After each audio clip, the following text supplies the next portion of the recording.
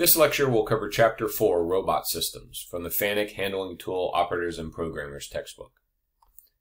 In this lecture, we're going to cover the robot components, the major and minor axes.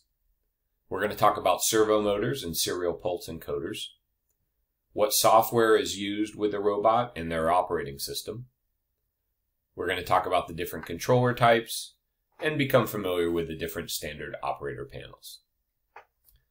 The robot system is comprised of four components: the mechanical unit, or the robot, the software that's used to control the robot, the controller, and any peripheral equipment, which includes end-of-arm tooling or any equipment that is used with the robot. It's important to note the robot F number, which can be found on the bottom left corner of the controller panel. This F number is a unique robot identification number and is always used when calling FANUC and referring for support or assistance. In our classroom, we're going to be using the LRmate Fenceless CERT cart, which looks like this. On the CERT cart, we have an LRmate 200ID/4S robot unit. We also have a 2D vision, IR vision camera with a light, a pneumatic gripper, that's our end-of-arm tooling, with a laser pointer, an air compressor, which is used to provide air to the gripper, the R30IB controller, which is down here below the cart tabletop, and the R30IB teach pendant, which is the computer pad here that's on a long cable attached to the controller, and this is what the operator is using when the operator is programming the robot. It's worthwhile to note that the LRmate CERT cart has a DCS speed position check software, which is used to provide safety measures for the LRmate during operation. All right, so let's talk about the robot unit. All right, and what are the robot axes and joints that we use when we're programming the robot? All right, joint number 1 is called the waist, and it operates at the bottom of the robot. It allows the robot to rotate around that axis. Joint number 2 is the shoulder, and it's located just above the waist. Joint number 3 is the elbow, located just above the shoulder. These three joints are what we call the major axes: joint 1, joint 2, and joint 3. Joint number 4 is the rotation of the arm. After the elbow, the arm is connected to the elbow, and joint number 3 allows the arm to move up and down. Joint number 4 allows the arm to rotate. Joint number 5 is the pitch of the wrist. So the wrist unit is at the end of the arm, and it can pitch or rotate up and down. And that is joint 5. Joint 6 is the hand or faceplate. And that's this black unit on the end of the robot arm attached to the wrist. And this can rotate as well. When you're thinking of all these different joints, it's easiest to think of your own waist, shoulder, elbow, arm, wrist, and hand, because the robot operates very similar to how your own wrist, shoulder, elbow, arm move. Joints 4, 5, and 6 are called the minor axes. So this is a 6-axis robot. We could have a 7th axis, and a 7th axis would be an axis that allows the entire robot to move on a rail. All right, and on your Teach pendant, you can see there is a slot for a joint 7. We don't obviously have a rail that we can run the robot on, but if we did, we could program joint 7 and allow it to move the robot laterally on that rail. So this could be a 7-axis robot, but in its current configuration, it is a 6-axis robot. End-of-arm tooling is very specialized. This is, as I said in the other video, this is really the business end of the robot. It's what you're going to be moving the robot to take advantage of or to use in every situation. It's the equipment on the robot that interacts with other parts and components outside of the robot. It is typically attached to the end of the robot arm, that is the faceplate. So if we go back here, the end-of-arm tooling or end effector is going to be attached to the hand or faceplate that is right now joint 6. There's really an unlimited variety. There's all kinds of grippers, and they're coming up with all kinds of new grippers because as each need arises, a gripper or end-of-arm tooling is being developed in order to deal with that part or component or action that needs to be done. So we have grippers. These can also be magnetic or vacuum, but in our case, we have a pneumatic gripper. That is a gripper that's operated by air. There's welders and sprayers. There's sensors for force, collision, etc. There's material removal tools such as drills, end mills, face mills. And then we can also have tool changers. In the first video, we talked about the mechanical unit that provides power or drive to the robot. Each axis is going to be driven by an electric servo motor. All right. These electric servo motors use a serial pulse encoder for positioning. And we talked about that feedback system that allows the robot to know exactly where it is at all times. This is how we're able to program and make the robot move in a controlled manner. Okay. Most motors have an internal brake. Ours has an internal brake. It's applied mechanically. It's released electrically by the signal from the servo amplifier. The motors can be damaged by improper lubrication of the robot. Brake failure is typically due to a lack of current at the brake rather than failure of the brake itself. And if the brake fails, the motor must be replaced.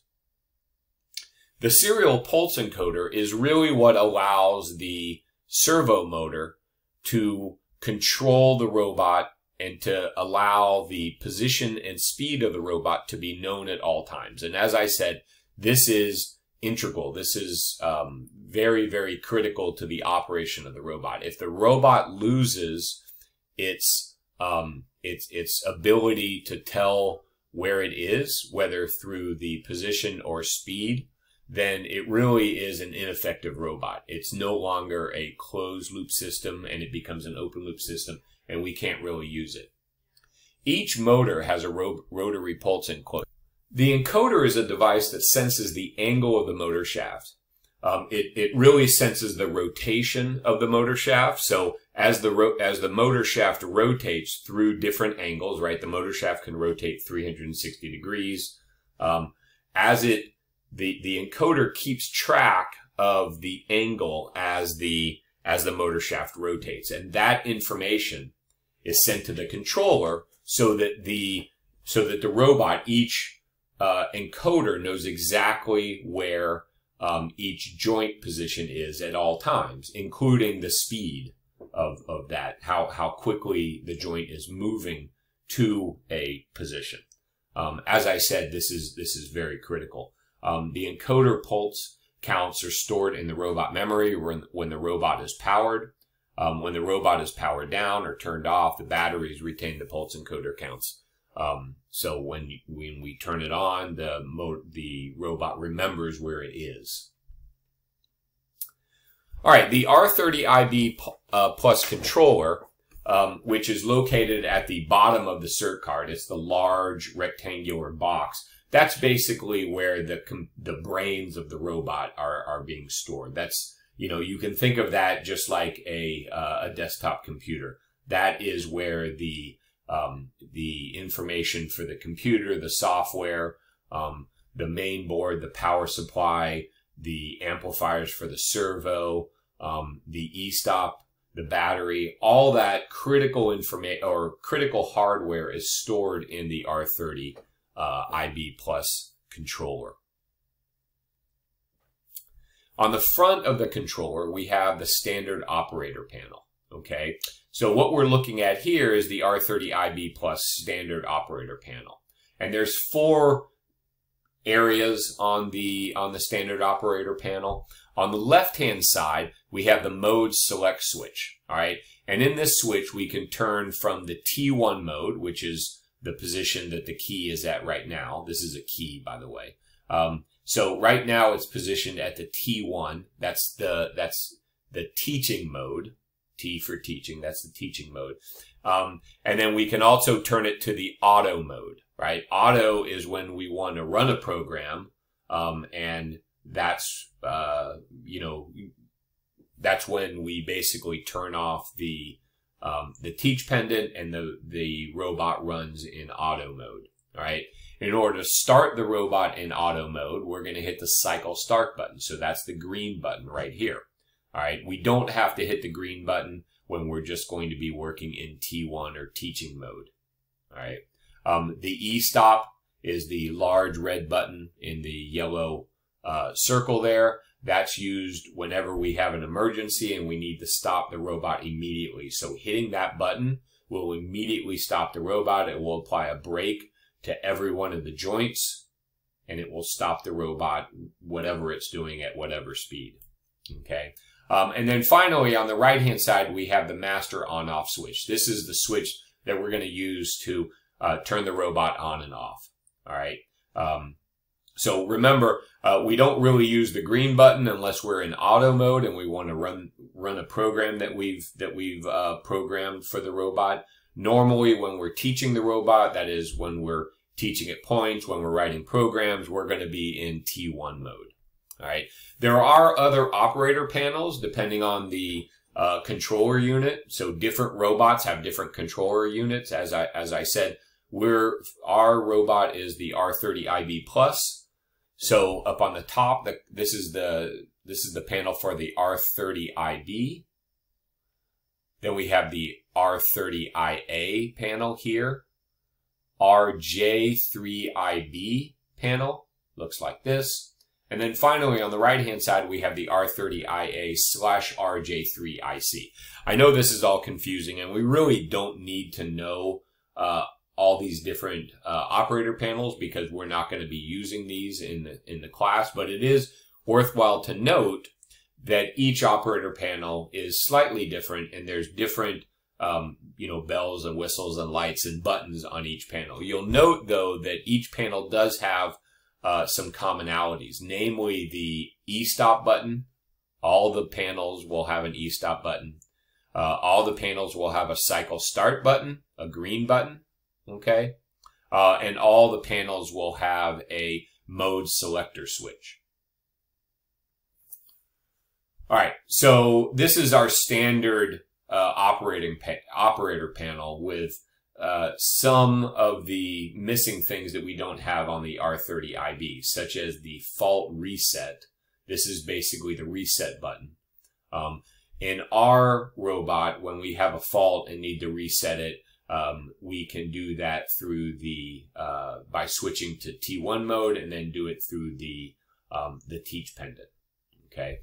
You'll note that there are some additional lights on this panel. We have a fault light and we have a power light. We don't have these lights on our panel. The fault light is going to be, or any fault indication is going to be shown on the teach pendant. You'll also note that we have an additional mode on the mode select switch. So our robot, the R30 IB and the LR-Mate robot, has T1 and auto. This one also has a T2 mode. All right, we'll talk a little bit about T2 mode later. All right, the robot software that's housed in the robot controller defines the function of the robot, right? It also contains core operating program information such as fault isolation, diagnostics, and communication protocols, right?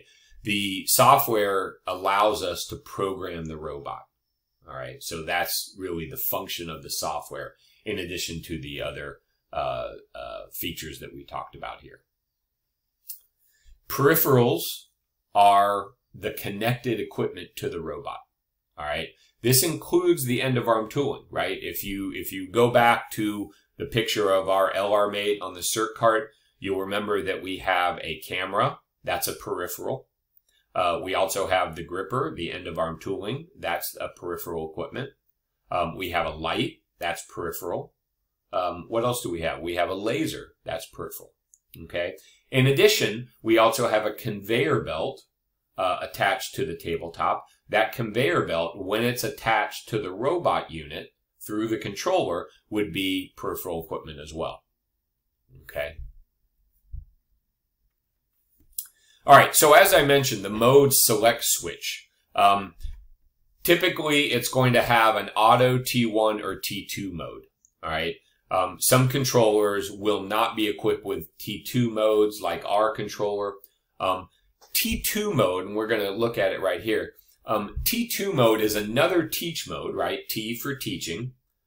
So in addition to the T1 mode, we have the T2 mode. Now here's the difference. You'll notice with the T1 mode, and this goes for our robot as well, T1 mode has a speed restriction on it. Okay, so we cannot go at full speed when we're in teaching mode T1. All right, and in fact, we have to move at less than 250 millimeters per second. All right, sometimes, so when we're making a program, testing the robot with that program, we can never go at full speed, the speed that we might have programmed for the robot to operate during auto mode. All right, in some cases, that's overly restricted. Okay, so think about it this way. If we're teaching our robot to weld, right?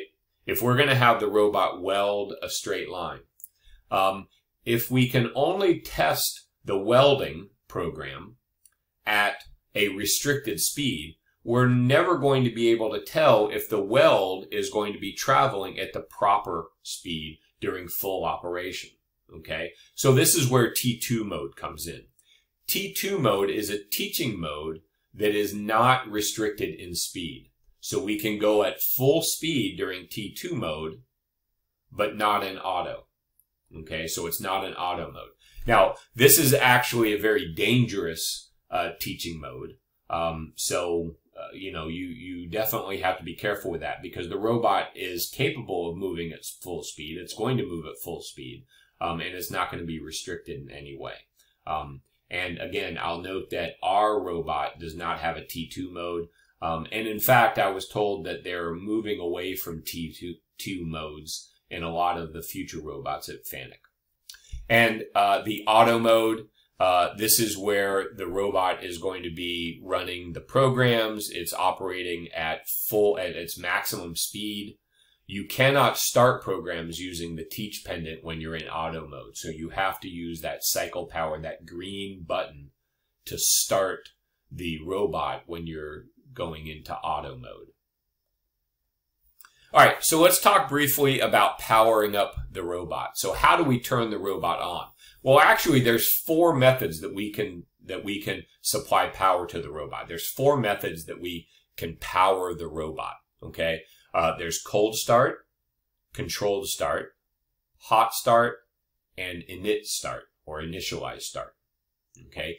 Each one of these has different parameters and different functions. So it's worthwhile to know what each one of those can do and cannot do when we want to power up a robot. Cold start is the most common method of powering the robot. That's the one that we use 99% of the time with the robot in our class. And basically with the cold start, what you're going to do is you're going to just flip the power switch on the front of the control panel from off to on. That's it. Okay. When you're going to turn the robot off, you're going to do the opposite. You're going to turn the power dial from on to off. All right, so it's very simple. In a cold start, it's going to initialize any changes to the system variable. So if we change a system variable, we will have to turn the robot off and then back on again. Okay, kind of like what you do with a computer or with a phone. Sometimes when you download a new app, you have to turn the phone off and then turn it back on again to have it reinitialized. That's kind of what we have to do sometimes when we set up different variables with the robot, and we want to have the robot start using those variables. So we have to turn the robot off and then back on again. It also initializes changes to the input and output setup, the I/O setup, and it displays utility hint screens and displays the top menu on newer software. That's the one that we're using. There is also a controlled start. This is not commonly used, and it's used for specific functions outside of normal operations, such as loading a file backup or performing a file restore. So we would use controlled start when we wanted to copy a file. All right, it initializes changes to system variables like the cold start does. It initializes changes to the I/O setup like the cold start does. But we're not turning the robot all the way off and on. It's activated during power up by holding the previous and next keys on the teach pendant together. All right, so in order to cycle the controller power from the teach pendant, we're going to go to the function. We're going to select 0 or next. We're going to go to cycle power, which is number 8 right there.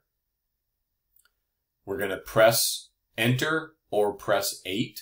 8 corresponds to that on the keypad. We can press 8, or we can just hit enter and then select yes when it asks us, do we want to cycle the power? So turning on the robot, the first thing that we have to know is we have to check that all personnel and unnecessary equipment are out of the work cell. Okay. Turning on the robot, sometimes the robot can make erratic movements. If there's programs that are still being run or still loaded in the robot memory, then the robot could make a jump or a movement very suddenly at full speed. And so we always, before we turn the robot on, we always want to make sure that everybody and everything is out of the area, out of the work cell. We want to visually inspect the robot, the controller, the work cell, and the surrounding area. Make sure all the safeguards are in place and the work envelope is clear of personnel. Then we want to turn the power disconnect circuit breaker switch on the operator panel to on. Okay. Obviously, if you find any problems in step 1 when you visually inspect the robot, then you do not want to turn the power on. Now, there is one condition in our class, and that is we always, students are not allowed to turn the robot on. Instructors have to turn the robot on. So that's a thing that we, a condition that we have in class just for safety purposes. All right, and so that brings us to the conclusion of Chapter 4, Robot Systems. Please read further in your chapter in the textbook for more information and additional details. Thank you.